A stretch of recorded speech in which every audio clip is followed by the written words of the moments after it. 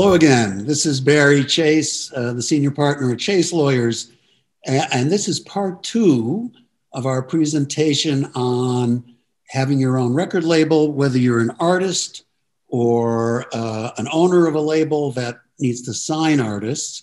We're going to be going through some of the documents that you'll need to be familiar with and need to make sure are done correctly in order to own the music that your company is going to pay for and produce. If you haven't seen part 1, I recommend that you go back and go through that, because some of the terms have been defined there, and you'll see how we get to the point of the documents we're going to be discussing. So stay tuned, and we're going to dive in with a rendition of the most complicated document, which is going to be the 360 Artist Agreement.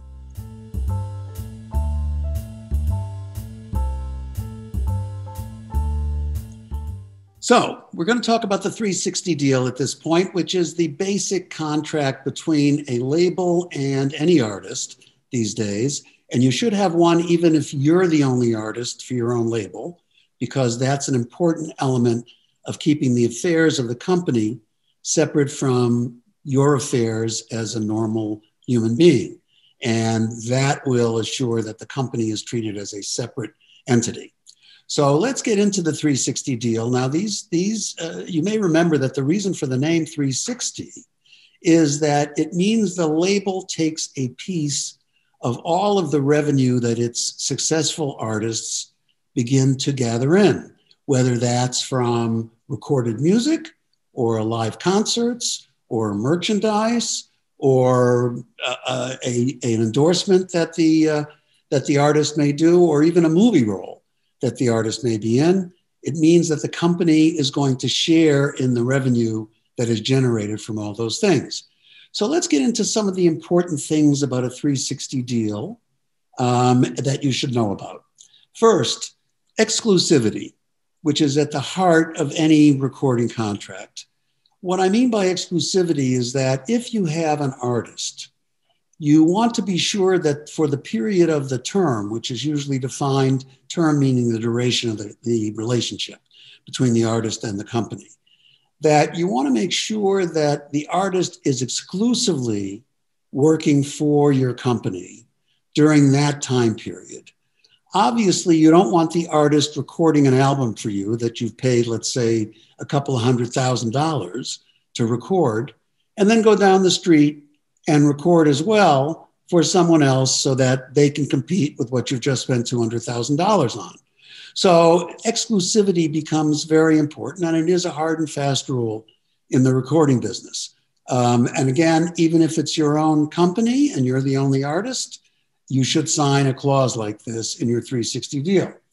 Now, beyond that, the deal is going to talk about deliverables.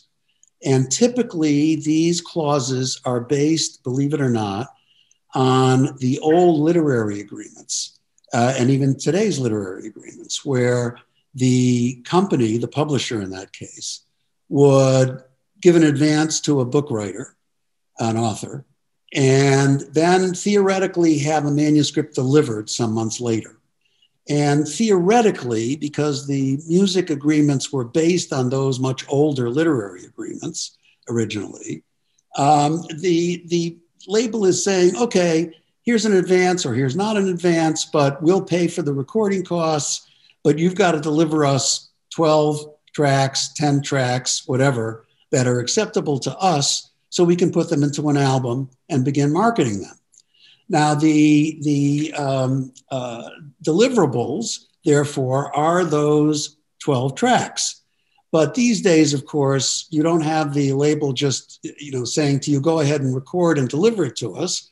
The label is going to have its hands all over your recording sessions and all the rest, if it's a decent, responsible label, because they're paying for it and because they're going to have to live with the consequences of those recording sessions.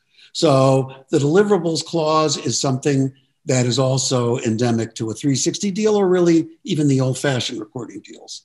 Now, again, remember that the defining characteristic of a 360 deal is that the label gets a cut of everything.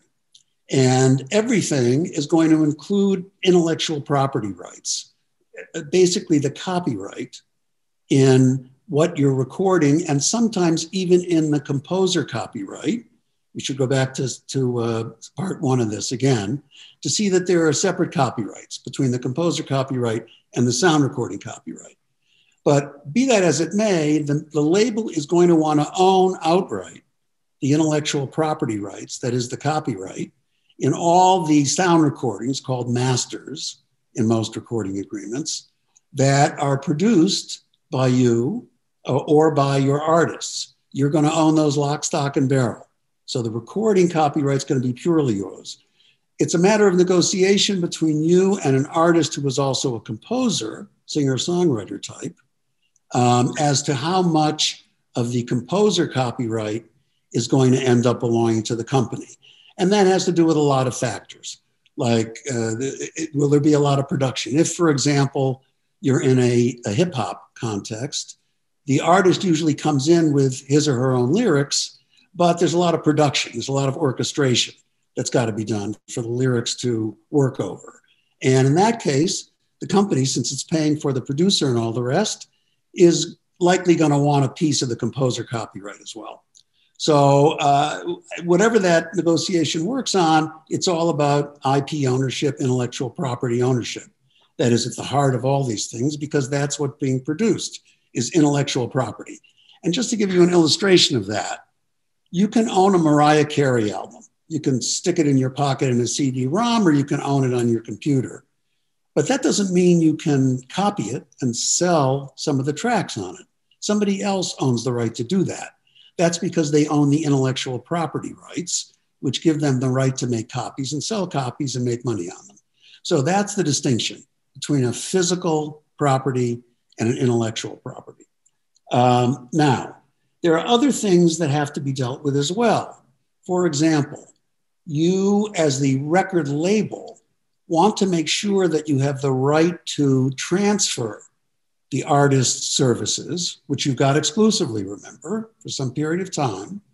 You want to have the right to transfer that in the event that a bigger label comes along and wants to buy into the artist, because the artist has been a very big hit in his early tracks that he's done for your label, or because you are the artist and you've done well, you want to be able to sign with a bigger label if that's something that appeals to you. It depends on the business deal, obviously, whether you want to do that, because then you'll have to share revenue with the label, but the revenue world will be much bigger if it's a big label. If it's a global label, for example, it will be selling in all kinds of markets, whereas perhaps your sort of homemade label that you've created will not have that kind of distribution reach, and certainly not that kind of promotion money to make you an even bigger star or make one of your artists an even bigger star. And then finally, just to go through the main clauses, there's got to be suspension and termination language. If your artist turns out to be somebody, and this happens in the music business, who is a 20-year-old and whose head is so turned by initial success that he decides that he or she decides that he or she really doesn't have to behave terribly professionally any further and shows up unable to record, for example, in sessions like that, you will want to either suspend the artist for some period of time, during which the duration of the agreement is sort of halted, it's stalled during that time, or you might even want to terminate with the artist. Certainly you'll want to terminate with the artist if the artist, let's say, gets into terrible trouble. Well, I shouldn't say certainly, not in the rap context, but you may well want to terminate with the artist if the artist is going to jail for a couple of years. So those are some of the main provisions in a 360. There are many other documents which we're going to deal with in a few minutes, but the 360 is the sine qua non, the first thing that you have to sign with your artists, or even with yourself if you're the artist for your label.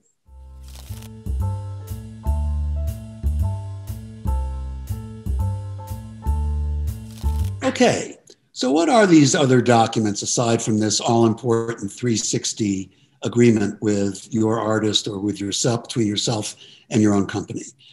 Key among them is going to be something called a work for hire agreement. Now, again, work for hire, usually hyphenated. Work for hire has a little bit of urban legend around it, where occasionally we hear that, well, you should never sign a work for hire. And I have to tell you that if you're going to abide by that maxim, you're not going to do much work in the intellectual property industry, including as a musician. Because what a work for hire does is assure that when you've done something, the copyright in it actually belongs to something else or someone else. And we all have the instinct that, of course, someone who creates something will own the something, even if it doesn't have a physical manifestation. He'll own the rights in that something in order to make money on it. That's the whole point, really, of copyright protection. Now, a work for hire, though, says, okay, I am creating something. I'm creating a composition. I'm creating a sound recording. I'm producing a sound recording. I'm creating lyrics for something. Those will belong to whoever the creator is. That's what the Copyright Act says. It says that in the first instance, the copyright, which means the right to make money, along with other things, belongs to whoever created the item, the intellectual property item that we're talking about. Now, the only way to get around that is if there is something in a document, and that's what a work for hire agreement is, that says, well, no, yes, I created this, but I created it knowing from the beginning that I was creating it for XYZ LLC or for John Smith LLC, and that John Smith LLC and not I, the creator, even if it's John Smith, own the intellectual property rights so it can make money on this. That's the key. And it is absolutely necessary that you become familiar with this, and as the owner of a label, that you have everyone who does any creative work for you, not just the music. If someone creates a logo for you, if someone does some ad copy for you, it all has to be done in a work for hire format so that at the end of the day, John Smith LLC owns all the intellectual property in everything that it needs to own in order to do business. By the way, let me mention, for those of you who are interested in more information on the work for hire agreement, which, as I say, is at the heart and soul of being able to work in a cooperative capacity in the music business and record who owns which part of the intellectual property in the music. If you're interested in pursuing that more fully, please go to our YouTube channel. You can search for ChaseLawyers, either with or without a space, and you'll find on that site, on that channel in YouTube, a lecture, one or more lectures that deal with work for hire agreements. They really are central to the way you're going to make money in the music business.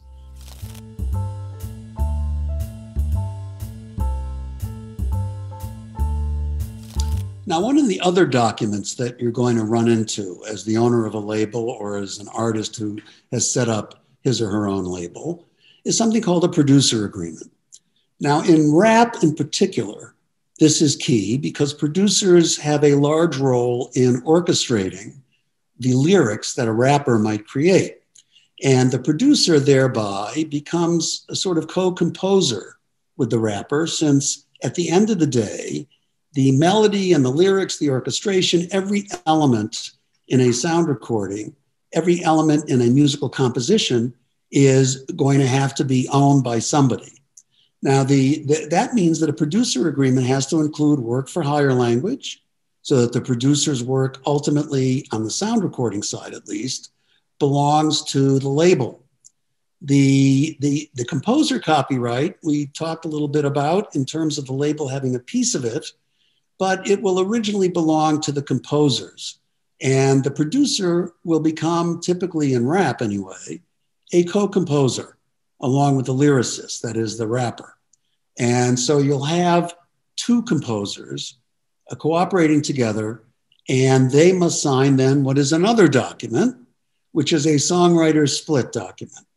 And that will lay out who gets what percentage of the composer copyright. Remember, we talked about the fact that there are two copyrights.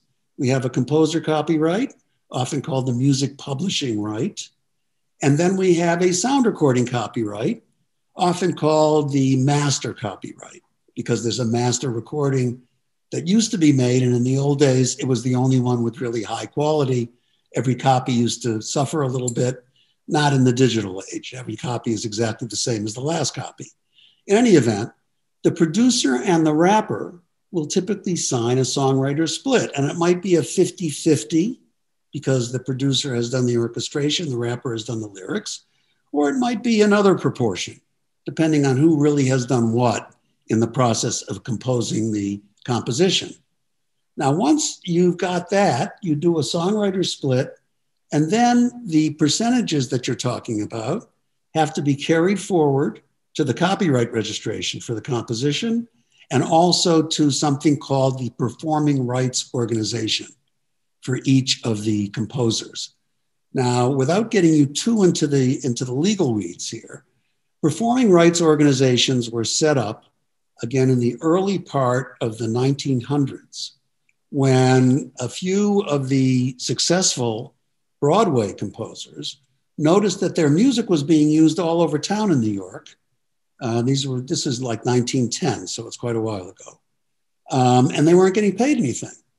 And they got together, they were successful people, and they hired somebody to go around and tell the various venues in New York that were using their music, that you can't do this without a license from Mr. Gershwin or Mr. Berlin or Mr. Carmichael. There were very successful songwriters for Broadway shows. And a lot of that music got into the popular culture and was used and played and performed all over the place. So when the demand was made by these composers that they be paid when another venue used their music and people were drinking their drinks and eating their food and doing whatever, in part because they enjoyed the music, there were a few venues that balked. And the songwriters decided, well, we're going to set up an organization to make sure that they can't do this. And if necessary, we're going to sue people if they don't have a license from us. And that's exactly what happened. There was a lawsuit. The composers won because composer copyright was something that had been recognized for decades already. And the first PRO, the first performing rights organization in the United States, the Association of Composers, Authors, and Publishers, American Society, ASCAP, A-S-C-A-P, you can look it up, was established really basically to put in harness these New York venues, but also eventually any venue in the country. Since then, there's been another one that's come up. It's called BMI, used to be actually called Broadcast Music Inc., because it was set up by radio stations that didn't like the amount of the royalties that ASCAP was requiring. So in any event, whether you're a BMI or an ASCAP, and there's also one or two other smaller ones in America, only one in every other country, by the way, but we're different. These percentages that the songwriters put in the songwriter split sheet have to be reported to the Performing Rights Organization as well as to the Copyright Office, so that the proceeds are divvied up fairly between composers. Remember, the performing rights organizations deal only with the composer copyright. They have nothing to do with the sound recording copyright, but they do make money for composers on the composer copyright. So that's why you need a performing rights organization, which will, believe it or not, pretty much know all the live performances, all the radio and television playing of a composer's work and what have you. So that, to use an example I used in part one, which I again recommend you go back and look at, if White Christmas is played on a radio station, which it is in December to death, as you know, Irving Berlin or whoever owns the composer copyright in White Christmas gets paid every single time, no matter whose version of the 1,000 different versions that may be performed, because all of those versions were created by Irving Berlin. So that's the way this works on the composer copyright side.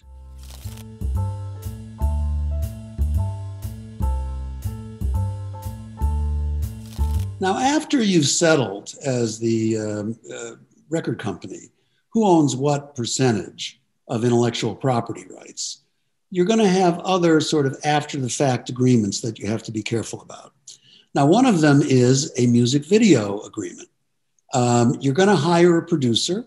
As the record label owner, you're going to be the one paying the producer for the music video. And it's a very important kind of decision you've got to make, because a lot of money will get spent, certainly a 4-figure amount, often a 5-figure amount, sometimes even a 6-figure amount, depending on how much money you want to invest or you're able to invest in a music video.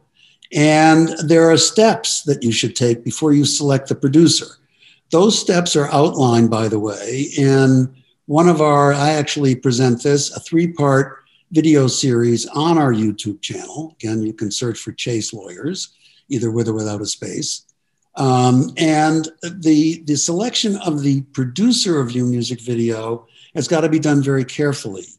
Again, go to those 3-part series and you'll see why, but there are 3 elements that must happen in that music video, in the music video agreement with the producer.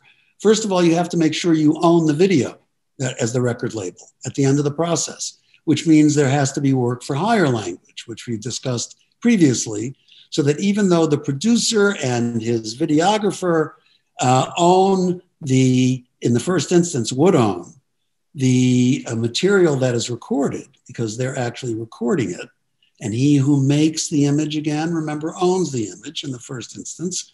If they're doing it under a work for hire that says your record label is going to own it, because that's what the agreement is, there's got to be language in the producer agreement, the video producer agreement, that says so. You also want to make sure that there's a confidentiality clause, a very important part of this, because during the process, the videographer, the music video producers may discover that your artist is a real pain. You don't want them talking about what a pain your artist was in the studio. You don't want them talking about anything that's your business. You want to stay in control of that. So there has to be a pretty strict confidentiality clause in the document. And then finally, there needs to be a non-compete, which can only be enforced for a period of time, but the music video producer will learn a lot about how to set up a record label during this period. And you really don't want him going out there and setting up his own record label based on everything he's learned about your record label. So there's a non-compete element as well. And you need to make sure that those are in your music video agreement so that you end up owning it. The music video producer can't go blabbing around town about what a jerk your artist is, or maybe it's even you.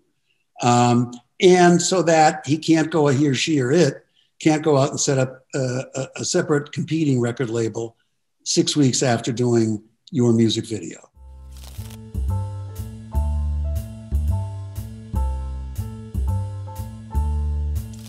Now, early in your experience with your new record label, you're obviously going to want to establish a website.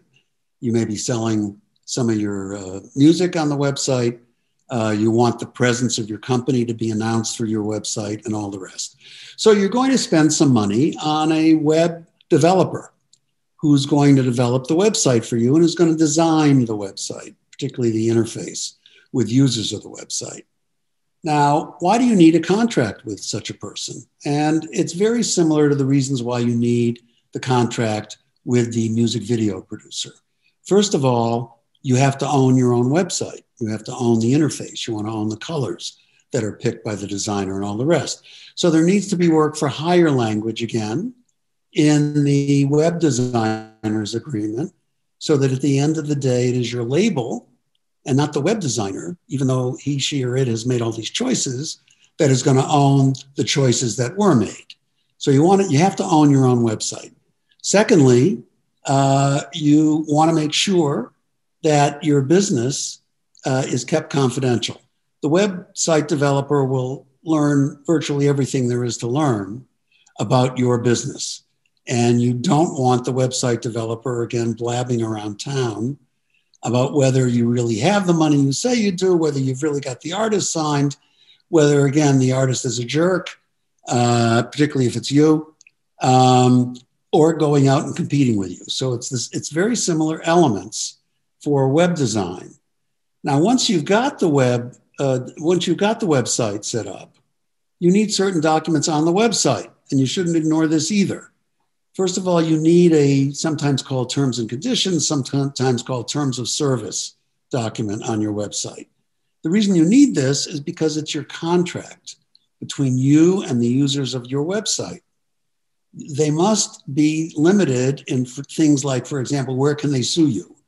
If your website is managed out of your business in Atlanta or New York or Miami or LA, you definitely want to be certain that any user from anywhere can't drag you into court. You don't want to have to go and deal with a lawsuit that may occur in Australia.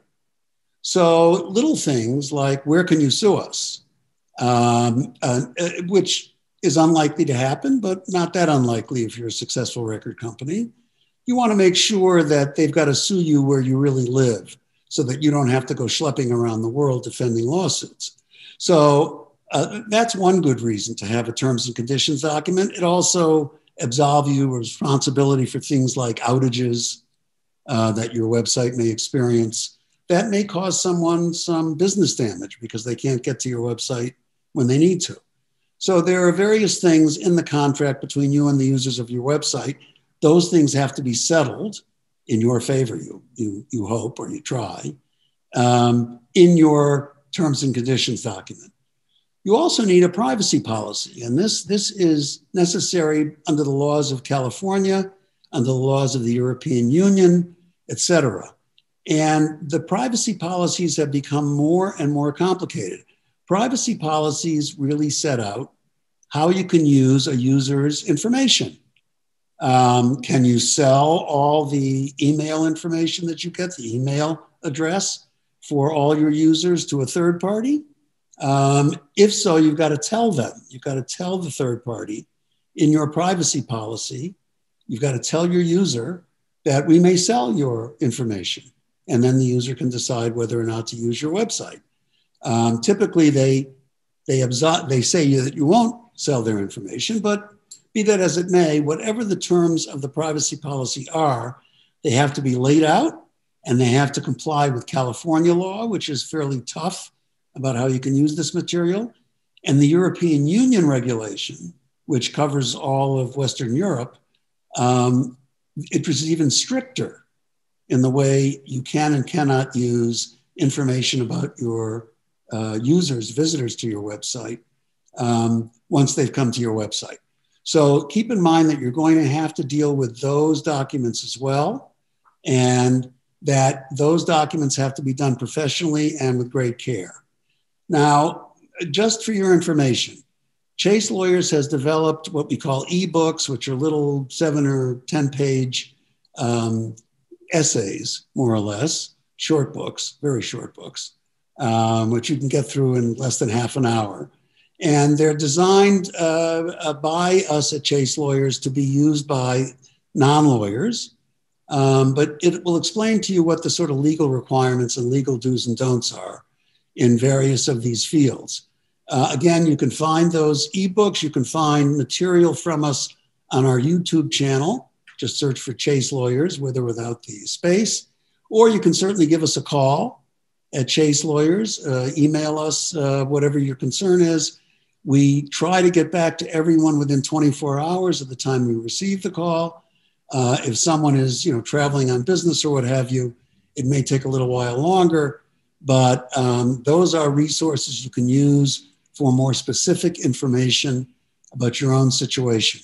Remember, what I'm giving you here on these video essays is essentially legal information. It can't be advice for you because we don't know what your situation is, what your specific situation is. But you can get more information which will be helpful to you on all these sources out of Chase Lawyers. And we wish you a lot of luck in setting up and making a lot of money and making a lot of beautiful music on your new label. So if you like this video, hit the thumbs up button below and let us know. Also, you can subscribe to the Chase Lawyers YouTube channel for more legal tips for those in the entertainment industry like yourself. And if you have other topics you want us to cover, please let us know in your comments below so that we can help you out in that way too. See you soon.